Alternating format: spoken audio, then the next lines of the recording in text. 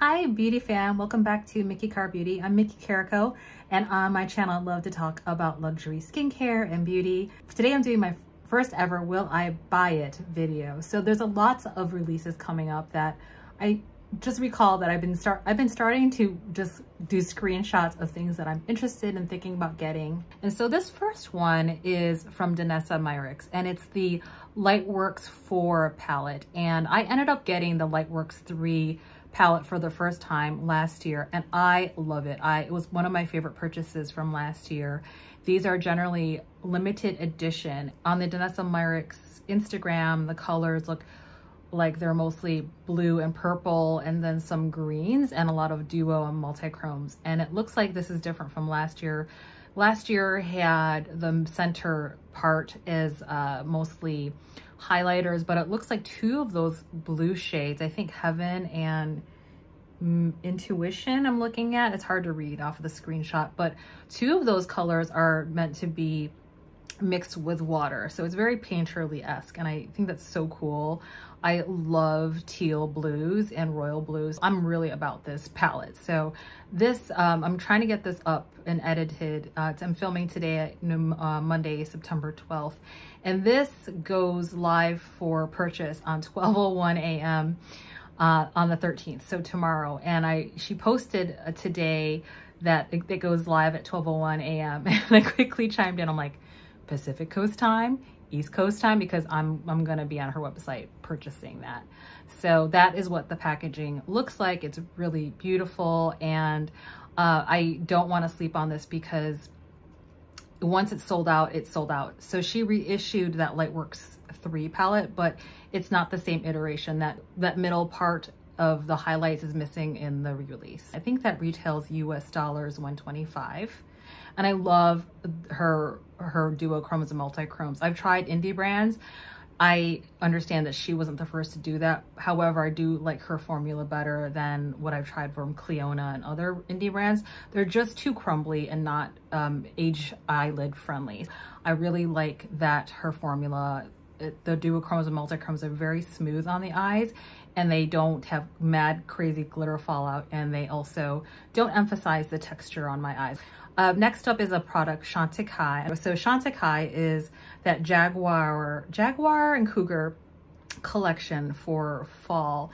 And I was kind of interested in the Cougar one because of that blue, but I'm just really honestly, out of the 4 pan palettes that they've come out with, I'm just not a fan of that formula. So they usually have one matte in there or 2 mattes, and then satin shades, and then one kind of multi-chrome or duochrome shade.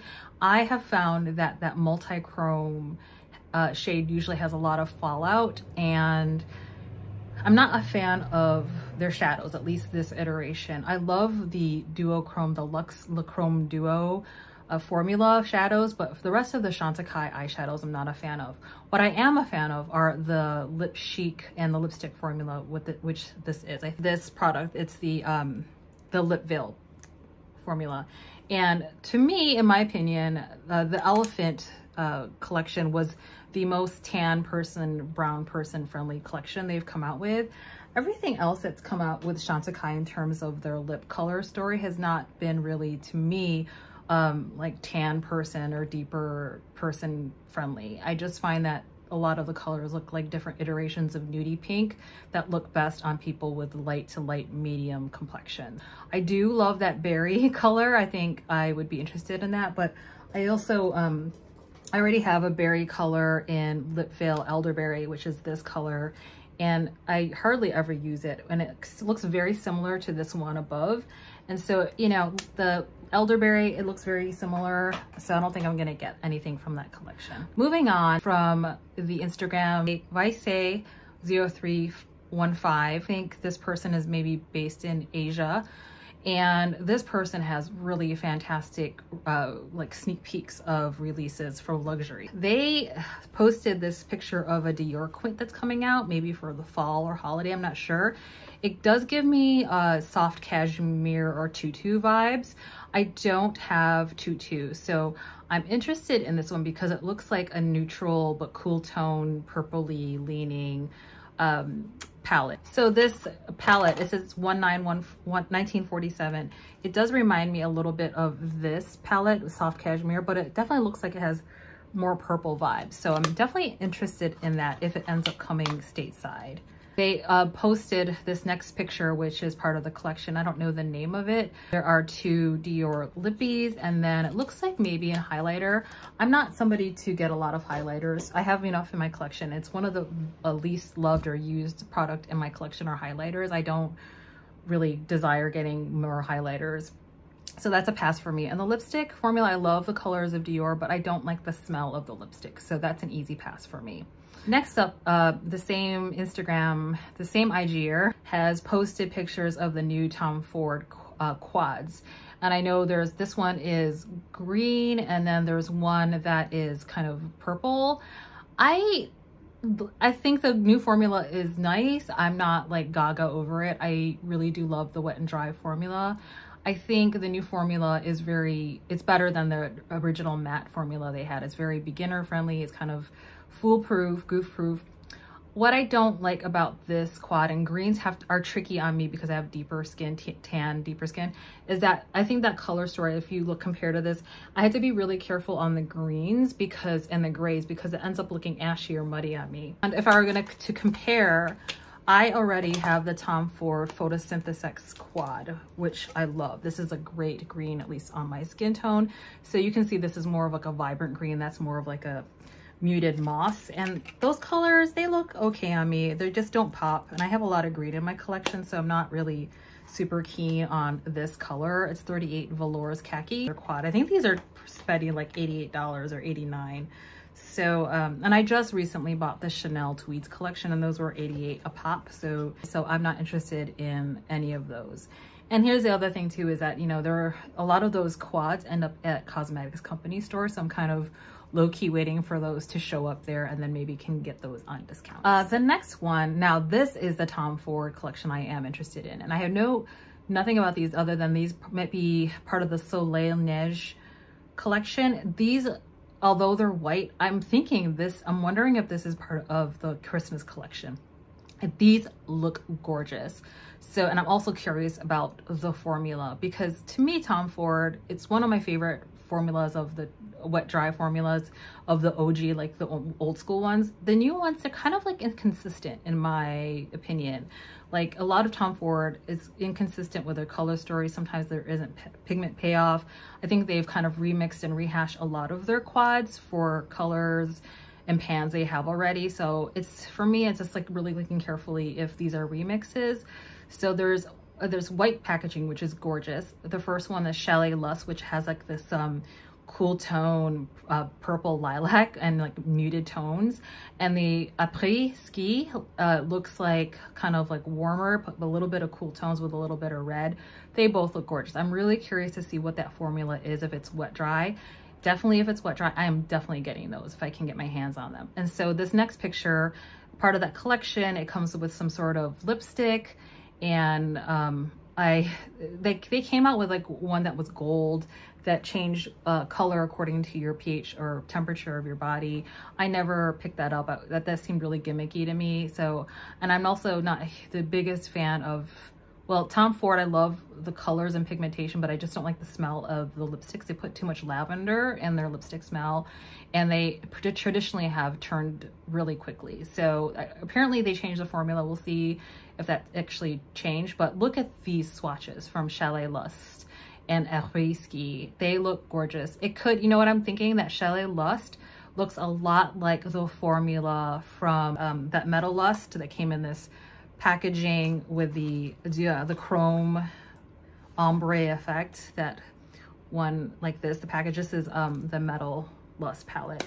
I think it's going to be a formula like these two, and maybe all four are like that. And the same with Après Ski, it might be all 3 or 4 with that same formula, which is, it's not a wet dry formula, but it's divine. It's like a shimmery, creamy, it feels almost like a creamy eyeshadow, but in a pan form. So if these come over stateside, let me know. I am so interested in these 2 Tom Ford quads. Okay, moving on. It looks like There are 2 Dior holiday palettes. So $5.89 Galactic.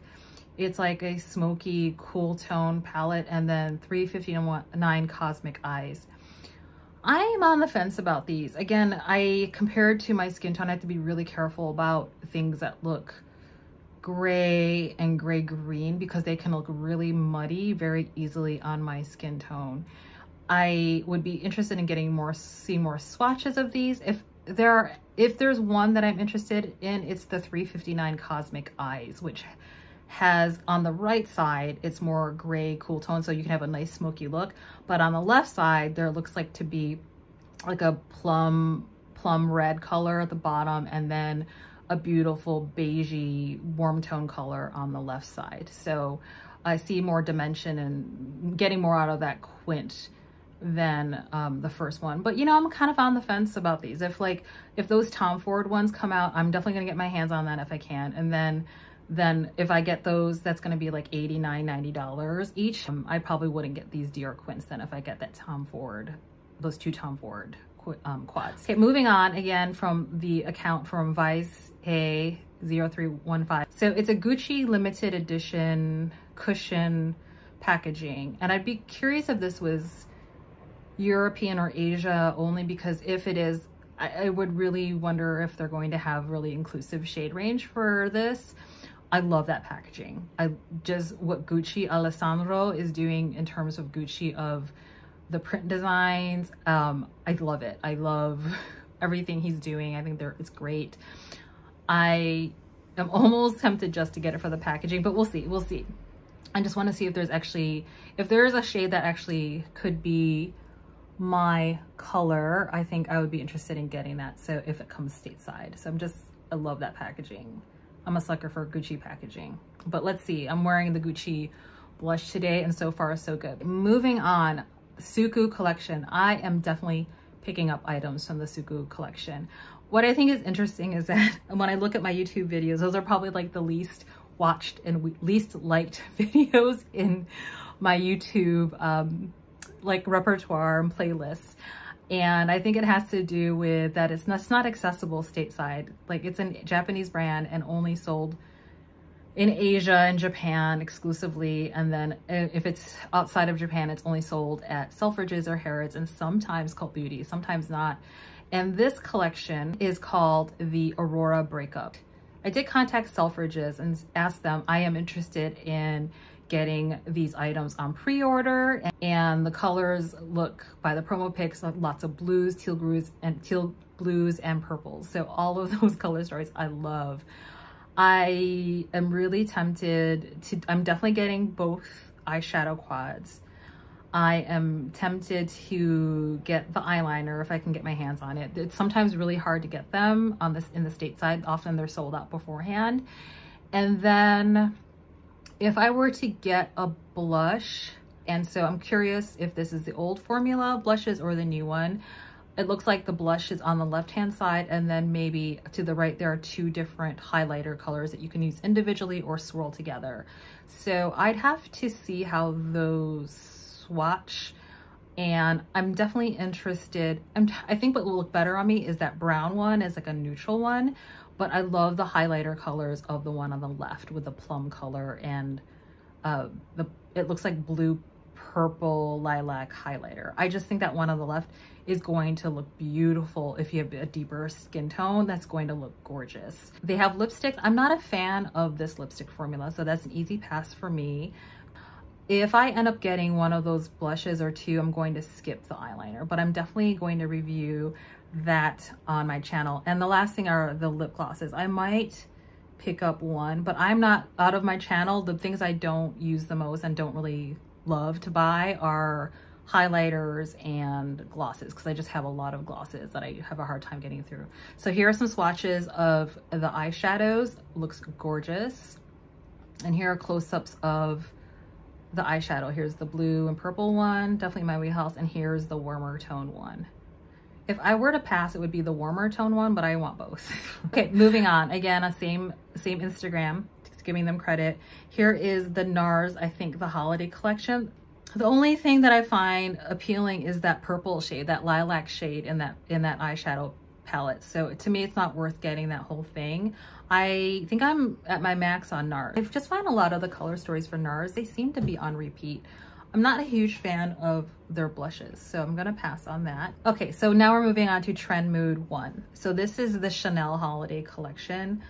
These, I guess the whole theme is that it's based on the moon. I think it's really beautiful, the embossing. I think these colors are going to look beautiful on tan brown skin and deeper complected people. I'm curious to see swatches of these.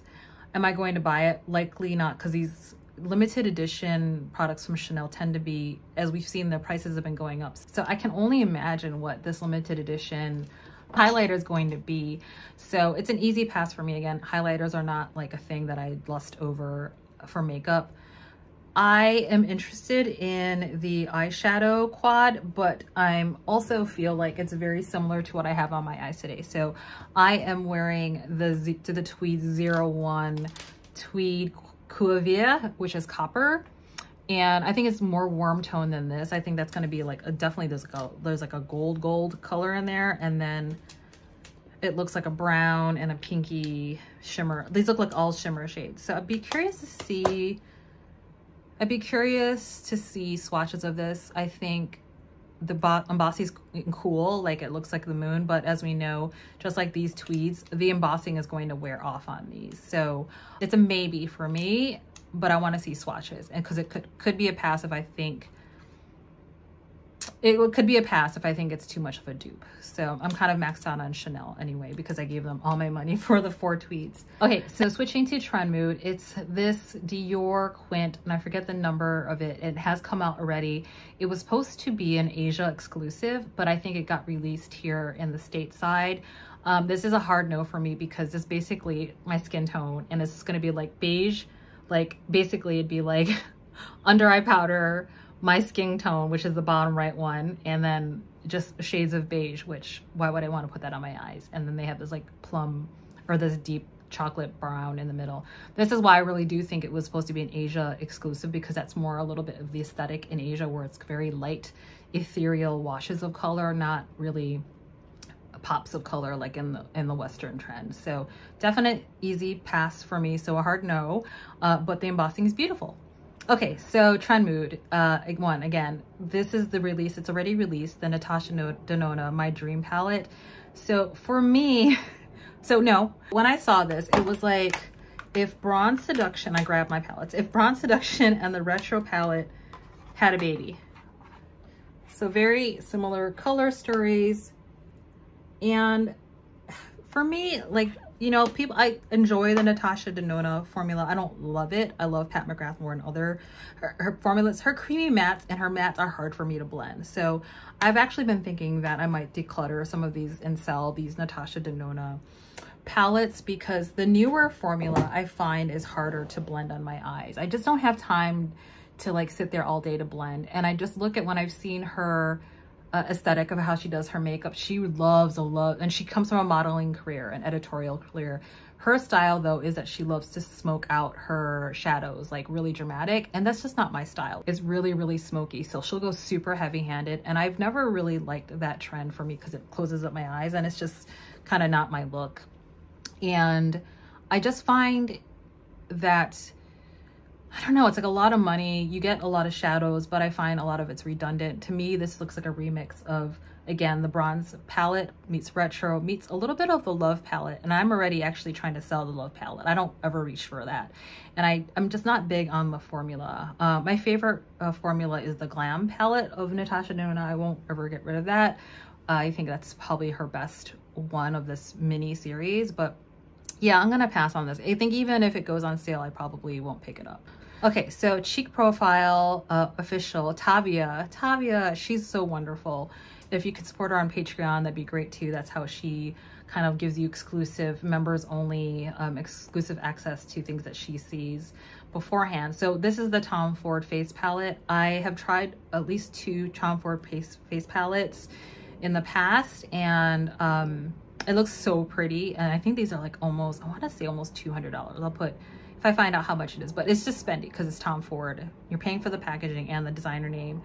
I think I saw some initial reviews of this on Instagram that it was terrible. So I think I've not been a fan of these face palettes. So that's a definite no. That's an easy no for me because of the price. And here's the thing, like about me and palettes, if one of the products don't work, I get really upset. Like I want all of them to work. Like everything in a palette has to work. Like a face palette has to work for me, or else I get really upset because I spent all that money. That's just me. Some people are like, oh, most of it works and then maybe the blush doesn't work. No, for me, that's like really upsetting because these face palettes are so expensive. Like everything has to work. So that's just me. And that's happened with Tom Ford in the past where I might like the eyeshadows, but I don't like the bronzer or the blush, and then I'm just like unhappy with it. Okay, so here next, Cheek Profile Official, Tavia posted pictures of the new Hourglass face palettes, the like light palettes, and I guess they're kind of doing that Chantecaille thing where they're donating money to wildlife nonprofits. And kudos to Hourglass. It sounds like they're listening finally. They're trying to do like 3 different choices for light, medium, and deeper complected people, so I appreciate that. So it took a while, so they're late to the party. So I think this will really work well. I'm kind of curious to see reviews. I am not interested in Hourglass. I was trying to find the ingredient list of what's in their products. If you're not new to my channel, you know that I've talked about this before. I actually started heavily back in 2018-19 using Hourglass, and I love it. It's beautiful, like the color of the blush and the bronzers. What I don't like are the highlighters. I think it shows texture too much for me, but I know that Hourglass, because they put so much bismuth in their products traditionally. I don't know about this formula because I can't find it online, what's in the ingredient list. But in the past, Hourglass has used bismuth, and that has caused me to break out and actually caused me to have acne scarring. So that's for me a hard no. Move on with Cheek Profile again. The limited edition Rouge Hermès matte lipstick. I love the matte lipstick formula from Hermès. I think it's so pigmented, and I have a lot of pigmentation underneath, and it's one of the few matte formulas that actually feel really good on my lips and cover up my under pigmentation. Lisa Eldridge is the other product that does that. So I love the matte lipstick formula from Hermès. I think I would love to get the limited edition Rouge Hermès matte lipstick in that berry one. It's the container here. It's the one that has more of a berry tone. It has like this purple tone middle and the blue bottom. I think it's beautiful. I think because of the, I'm similar in complexion to the woman on the top right. So I think this would look beautiful. I don't know. I didn't see how much they cost, but we'll see. I might end up picking that up for the holidays, but I have a lot of lipsticks, so I don't know. So maybe. Okay, moving on to the Chantecaille collection. I think people are divided on this. It's hard. It's going to be a hard no. The only thing that might change my mind is if I'm seeing swatches on people who with a similar complexion to me. So I would probably look at Grace. I think her Everyday Edit. She loves Chantecaille, so I'm going to see how they look on her. Likely she'll pick that up. You know, the thing about Chantecaille, you don't know until it's in your hands. I think the packaging looks a little chintzy to me, but maybe it's one of those things that'll be beautiful. I think the top 2 are Big Chalet, which I'm keen about. I'm gonna pass on the lipstick. I don't like glitter and lipstick. I think if it's a Big Chalet, I don't know. Like I'm not really big on highlighters, and I have enough blush. So I think this will probably be a pass for me. I think the last 2, let's see, we're coming to a close. I just wanted to highlight this Bobbi Brown one. The palette on the left is interesting to me because I love green. So this green palette I can get on board with, just not the other Tom Ford one. No, it looked really ashy. I'm curious. I want to see people review this. I'm not going to buy it to review because I'm not familiar with Bobbi Brown, but if I can find a review on Bobbi Brown, if I can go to the store and swatch them in person or try them or see a review, then I might think about getting the bottom left one, because to me that's kind of like fall vibes and a bit like fall grungy, but really pretty.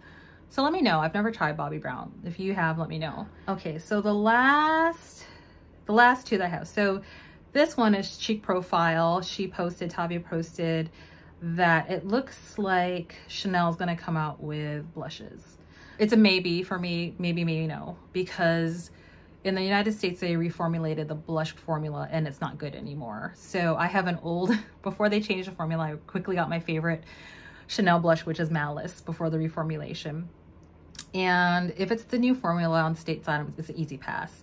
But even then, you know, like Chanel blushes, I think they're being like pushed out by Dior. Dior makes the best, I think, like in terms of like luxury right now. It's like Gucci, This Is Beautiful, Suqqu, and Dior make lovely blushes. So I would have to see what these look like. It'd be a maybe if they're on sale. Okay, so the last one I wanted to highlight is through Chantecaille, and it's a total like random one. It's the Naked Urban Decay series, Naked by Robin Eisenberg. I think Robin Eisenberg is an illustrator, and I'm feeling this packaging. I'm feeling the illustrator. I love it.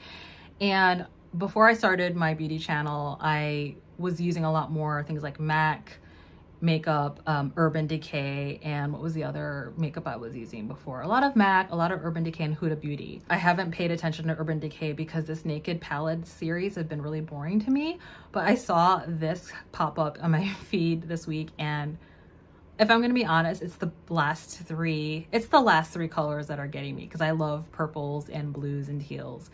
But this is a maybe for me. I'm just trying to get past the packaging, because I think the packaging actually looks really cool. I love graphic design, and I love illustrators, and I love art. And these, to me, I think it looks really cool. The graphics look cool. Like the artist looks cool.